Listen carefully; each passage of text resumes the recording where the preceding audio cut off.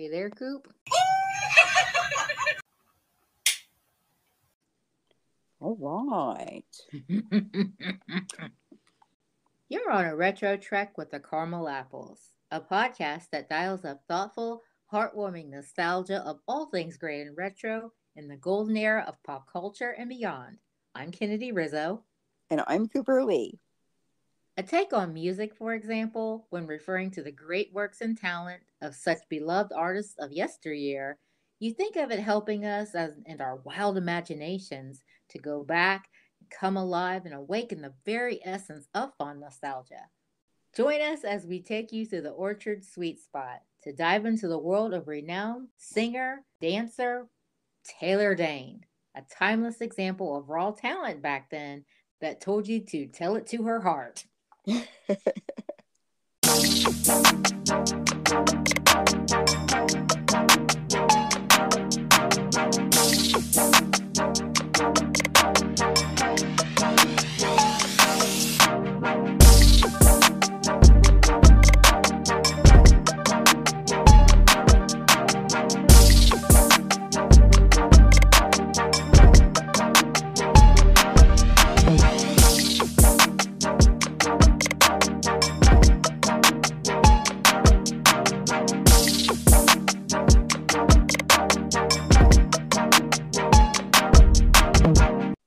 Hello, Orchard Archivers, and thank you so much for taking the time to journey back again with us this week.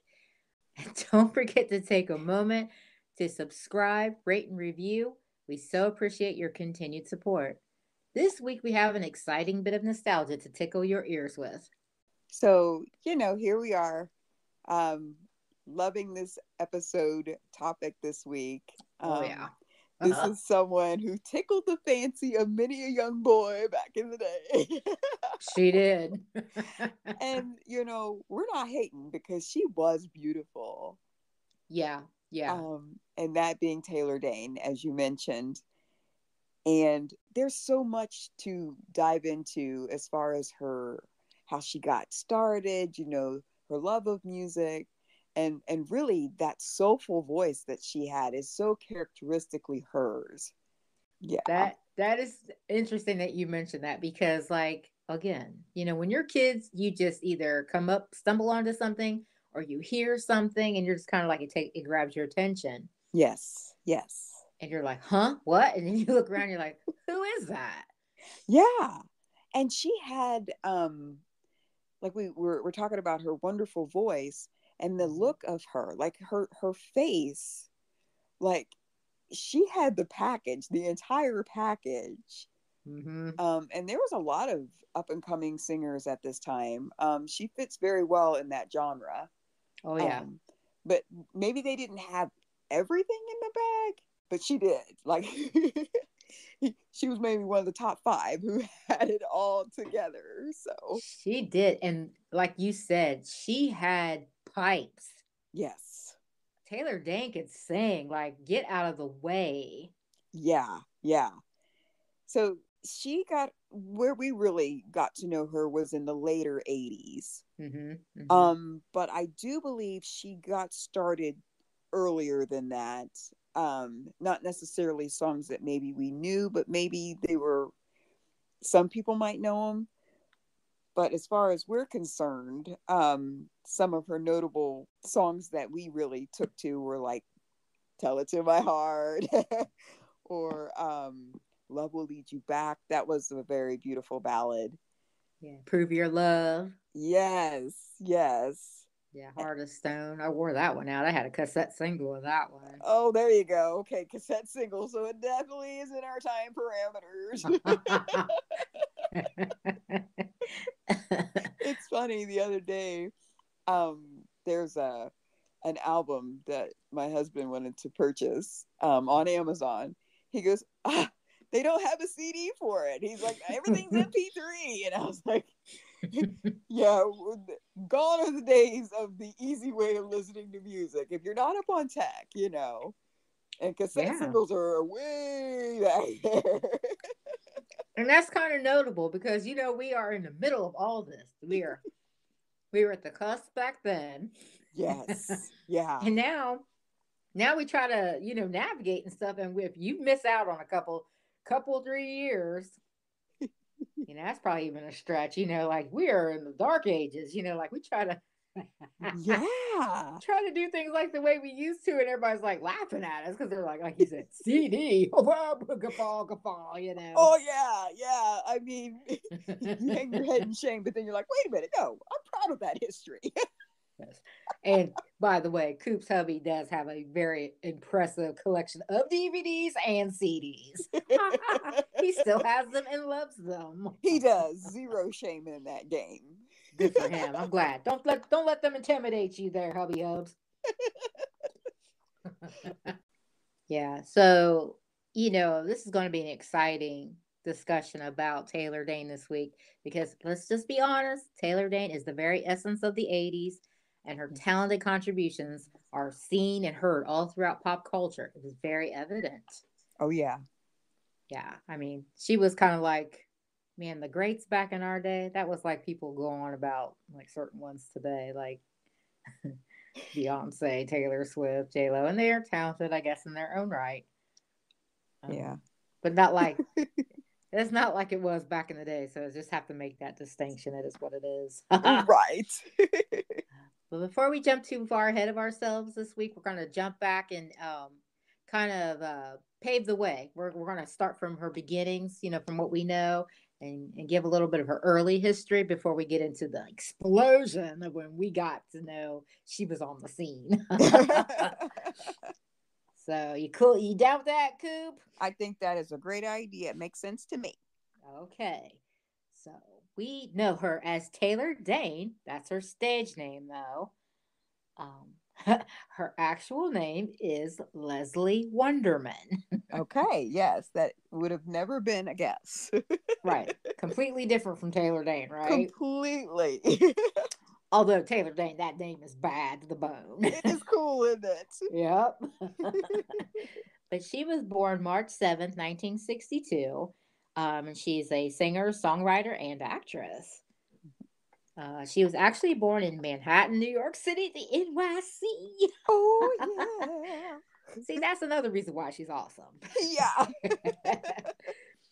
But she lived briefly in another borough. She lived in the Bronx. Okay, cool.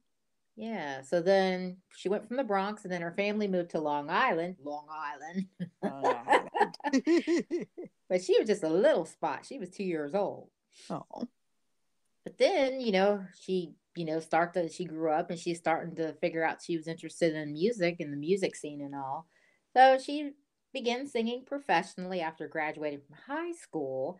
And that was in Baldwin, Nassau County, New York. Okay. And she started singing in little known rock bands like Felony and Next. So she also began singing solo after finishing college. And under the name Leslie, which is a play on her name, of course, because it's spelled differently. Uh-huh. She recorded 2 dance singles, one entitled I'm the One You Want from 1985 and Tell Me, Can You Love Me in 1986, just a year later. So, yeah, these were released on the New York indie label scene, Mega Bolt. So this is what I love about our podcast. I love the fact that, we have the things that we definitely remember. And I love the fact that we go back further, deeper into those people, or whether it's a TV show, if it's an actual person that you're talking about, and you find out their beginnings. I love that because it's like, there's what you knew. And then it's like their history is what led up to what you discovered. And yeah. It's so exciting to learn that, her name was not Taylor Dayne. That's all we knew. And she totally looks like a Taylor. So she does. Yeah. And like we were younger, the big hair and stuff is like, that's what you want to look like. And that was never going to happen. Right. But I was like, oh, okay, that's what I want to look like. Hashtag goals, whatever. Yeah. Moving on. Moving on. But, at that time, when there was these little 80s dance and pop tunes that filled the air, and, it was a dime a dozen at that time. Oh, kind of yeah. very reminiscent of what's going on now. Like, everybody and their brother, they were like on some little TV show and now they're a pop star. It's like, okay, whatever. But at the time, these people were like Madonna, Janet Jackson, Whitney Houston, Paul Abdul. We've already talked about Yeah. her. So Yeah, cool. yeah, yeah. Yeah, yeah, yeah. She was another really pretty one. That's right. Check that out. We did an episode on her, so you gotta check that Yes. out. Tiffany, Debbie Gibson, Kathy Dennis, blah, blah, blah. You start naming them off, and there's so many. And then there was this other little female voice that stood out as her own, even when there were so many, and that was Taylor Dayne. Like, even though it was very populated, and not discounting any of these people with talent, but she was able to come onto the scene and still stand out. Yeah. Yeah, totally. And, we both remember being taken by her vocal prowess. Yes. I mean, this woman she was no thin voice pop diva wannabe. No, no. No, Taylor had this, like, if you want to call it that, like, she had some pipes. Like, she had this gospel-esque pipe where she showed off, like, her talents like Aretha Franklin did. Like, she was just Yeah. like, oh, you want me to sing? Okay, hold on. Here we go. Like, effortless. Yes. She'd hit those notes. Yeah, so like we were saying, if I can get my tongue untied, she had the quality and prowess like her contemporaries, like Aretha Franklin did. Like, she could sing. Yeah. And she was still seemed like she was down to earth. Like, she just didn't go to her head. She's like, yeah, if you ask somebody, hey, can you sing? She'd be like, yeah, and not even just tell you, she'll show you. Yeah. Yeah. I mean, wouldn't it be awesome to be able to do that? That would be an actual cool wish to have. Like, if that could come to fruition, that would be awesome. Yeah, to just, even if there was a little stage fright, to just know that the minute you opened your mouth, people would be like, what? In a good way. Bring down the house. Yeah. Yeah, that is so cool. It is a wonderful, marvelous talent to have. And people are being worshipped for way less now. Ah, They don't have this. yeah. We won't mention names, but they do not have this. Nah, no. So I mean, something else to reminisce and long for the old days. Oh, I know. Yes, we always say it. Take us back, please. That's right. But when her songs, busted out in video on the radio, or you go somewhere and you're at a skating rink, wherever, you be on the dance floor. I mean, it just took you away. It's like that energy, that electricity that just got you moving. Yeah. Mm-hmm. And any given retro fan at the time could flip on MTV and could discover Taylor Dayne. Yeah. And here she was, this little tiny powerhouse. She was blonde, like we already mentioned. Her history is Jewish, and she is from the NYC. Mm-hmm. And here she'd be miming her songs in her video. Her hair was as big as she was. Yeah. And we will mention cringe-worthy crimped hair because it was so big at the time. I mean, that just 80s hair was scary. It's amazing we made it out of that time and still had hair on our heads, right? Like... I know. I mean, and I will say this real quick, because about the 80s hair, she had it. It was huge. Yes. And everybody did. I mean, all her contemporaries. But that is the one thing when they try to emulate like things from the 80s and a lot of television shows or movies, whatever they're trying to do. Yeah. They get the music, they'll try to get the fashion or the cars, but they never, very rarely do they get the hair. I agree. So here it's like they're trying to recreate something, and all we did was just live. Mm-hmm. You just lived and did things. It's like pegging the pants, which I still do that from time to time, and my husband makes fun of me.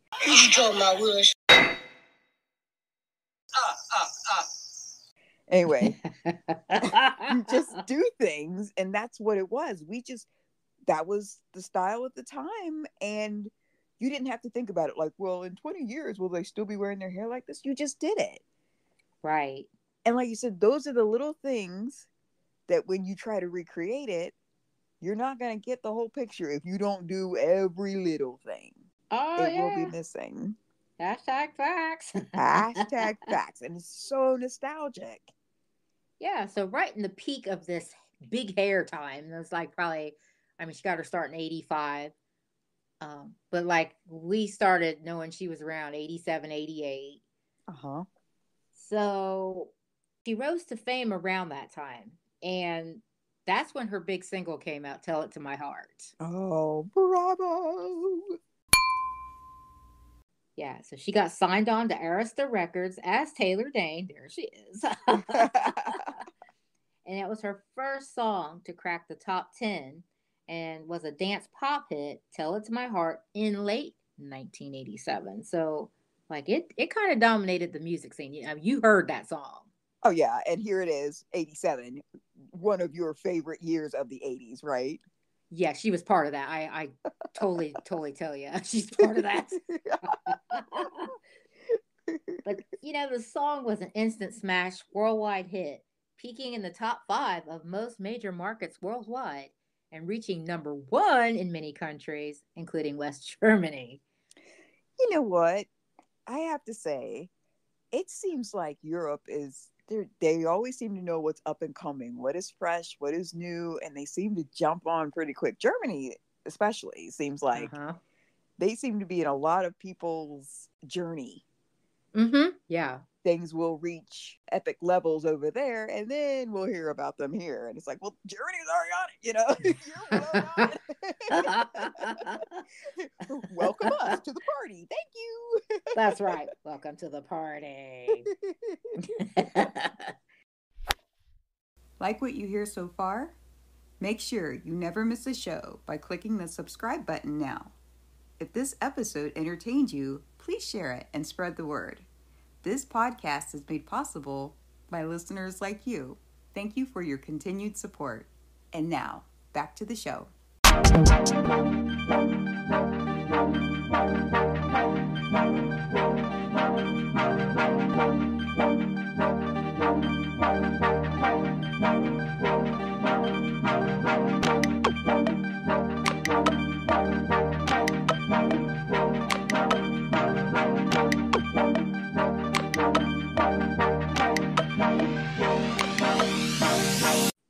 Hey, okay. Nice. Okay. So Taylor Dayne actually achieved 6 additional U.S. top 10 singles, and that included, and I think you mentioned some of these a few moments ago, Coop. Love Will Lead You Back, With Every Beat of My Heart, Prove Your Love. That was a good jam, too. I really liked that one. Oh, yeah. And I'll Always Love You, which was a ballad. I don't know. I don't know if you're similar as me, Coop, but I don't mind ballads. I was never a huge fan of them, but yeah. Now one of our friends from the Girl Squad, that was her jam. Like it didn't matter who was singing them. Yes. Her imagination went wild. She loved ballads. Oh yes, that was her jam. It was. You could see it in her eyes too, right? These songs would come on, and even if she was driving, you're like, oh, she's going somewhere. Holy God, what are you showing me? Hey, come on. Yeah, you're like, hello, come back to Earth. We're here. We're down here.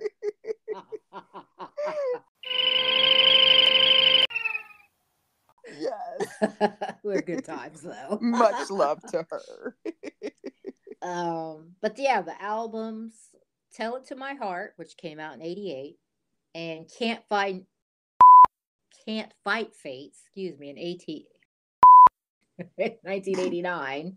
Yeah. The string of hits from her first 2 albums, though, Tell It to My Heart and Can't Fight Fate, proved to be the peak of her career.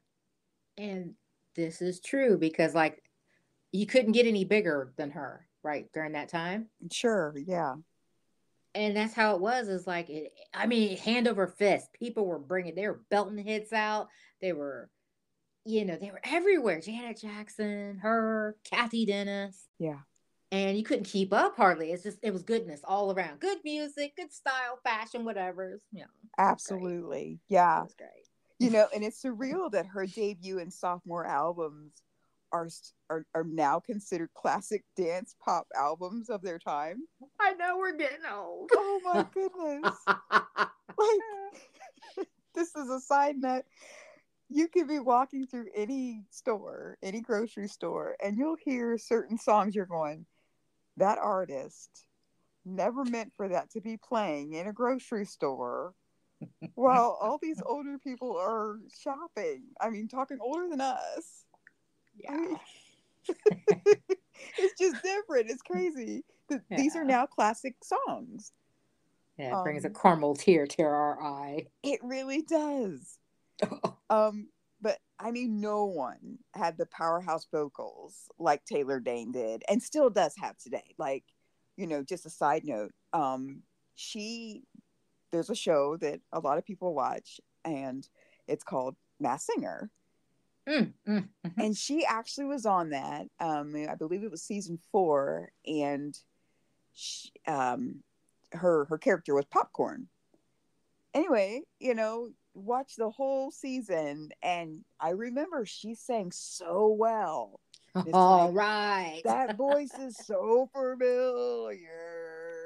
That's now, huh? Yeah. So I mean, like you said, she had it then. She still has it now, and that's a note to her. Yeah. Yep. Very cool. Oh, that is so cool. Very, very cool. Oh my gosh. Well, so we kind of said that, a minute ago, like, I mean, obviously she's still talented. She still can sing. She'll do it. Oh, yeah.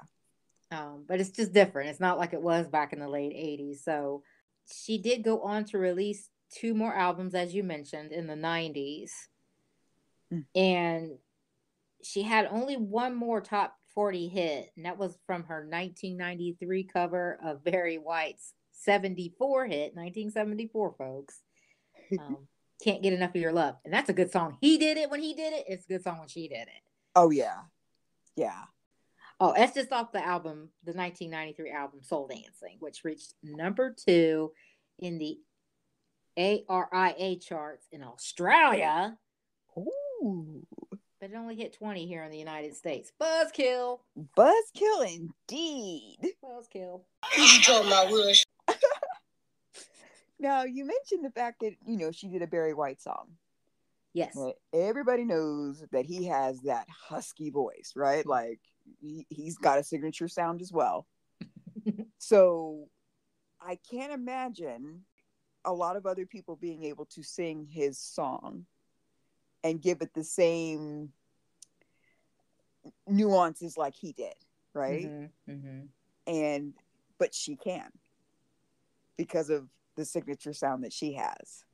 Yeah. Like, she would give it due justice like he does. So that's really, really cool, because you gotta be careful when you try to do a remake or whatever, because we're not real huge on those anyway. Tell me about it. With everything. Yeah. So with remakes, you do have to be extremely careful. And I do think this was not a hard sell for her by any means. She might have already been a fan of that song anyway, and she probably figured like it was probably something that maybe she never in her wildest dreams she might have the opportunity to do. And she probably took on to that, like, oh yeah, this is awesome. And she made the song transcend in her way. So right. Very nice. Well, we're a couple of her diehard fans from back in the day, and we just really scratch our heads wondering why, with the talent she has, with the looks that she has, the connections we thought, why didn't that go any further? I mean, because honestly, she's somebody that has what it takes to keep entertaining the masses. Yeah.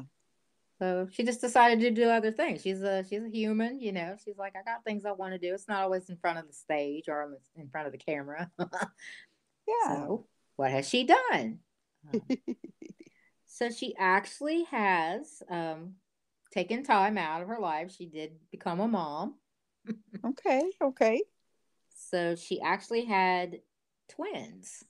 Gotcha. And that was in December 30th of 2001. So, my goodness, what, they're 20 something now. Yeah, oh my goodness.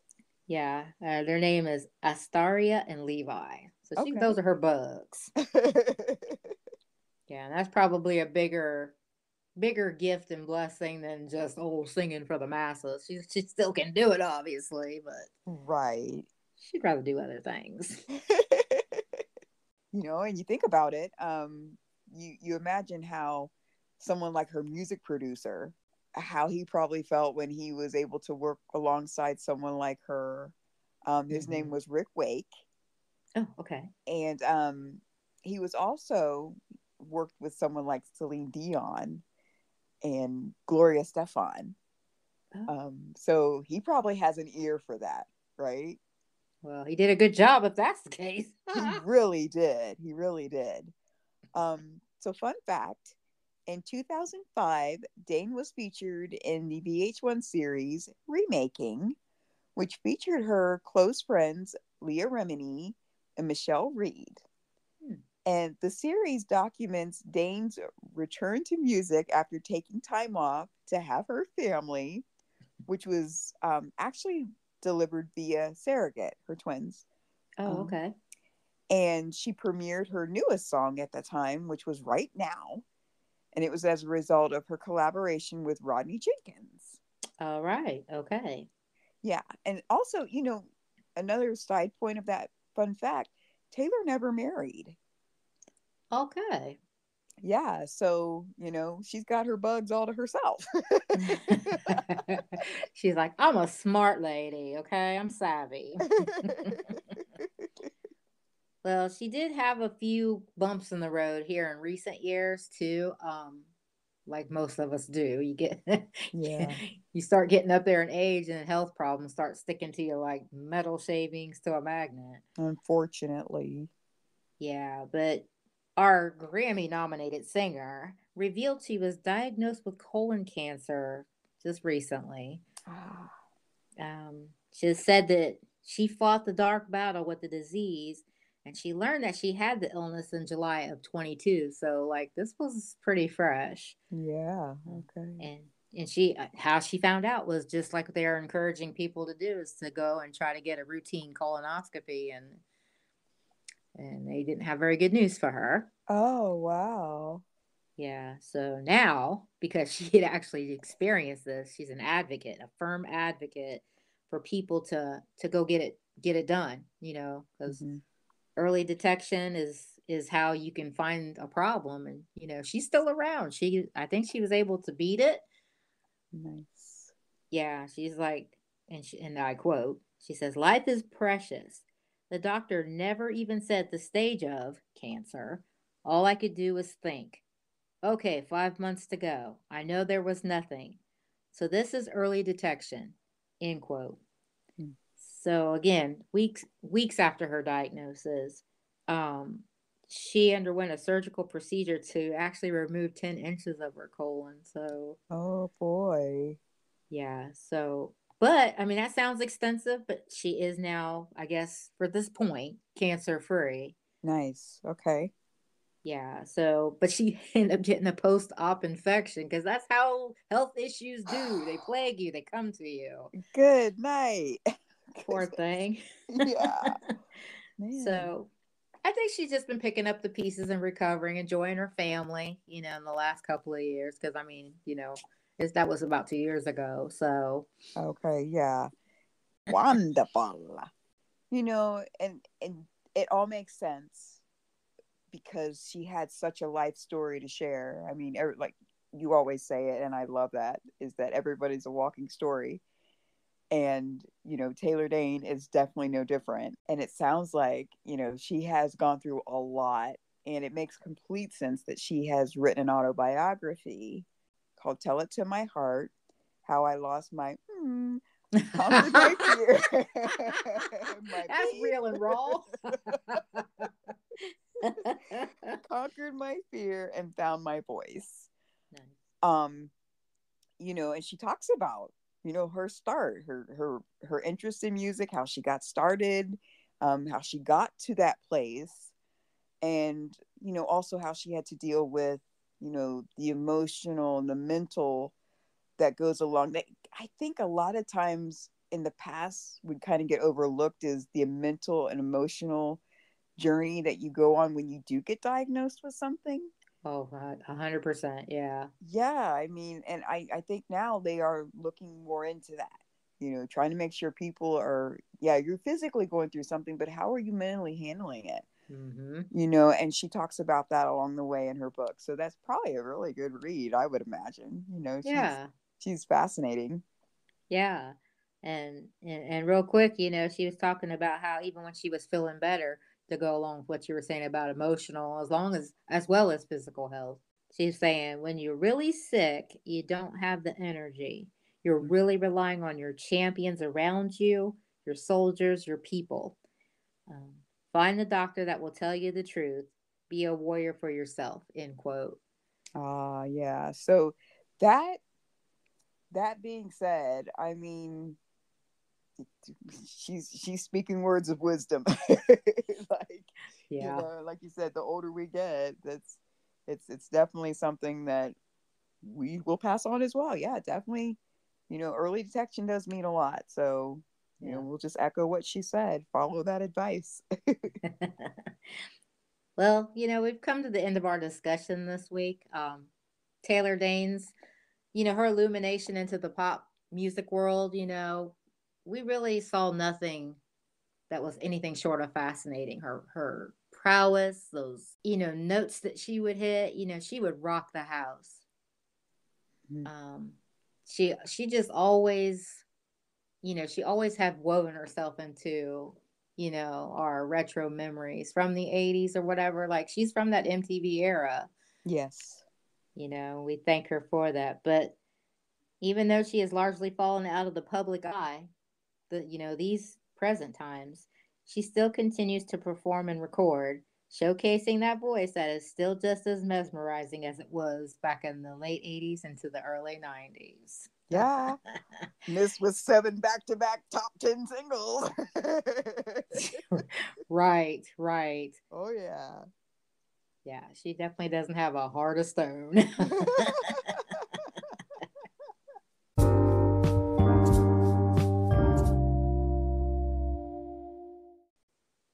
Love what you heard on this week's episode? Well, the answer is simple.